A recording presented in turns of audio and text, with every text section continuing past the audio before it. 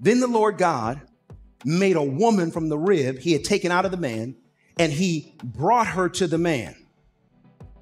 Then it says in verse 23, the man said, this is now bone of my bones, flesh of my flesh. She will be called woman, for she was taken out of the man. This is really interesting. In verse 22, this is the creation of the woman, Eve.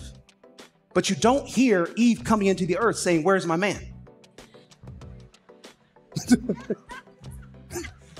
Huh?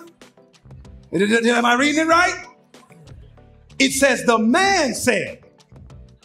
Eve came into the earth. Watch this. Adam was the one who was broken. Eve came into the earth whole. She had both ribs. Society wants women to believe you're broken if you're not with somebody. But God says the woman came into the earth complete, not seeking or needing anyone.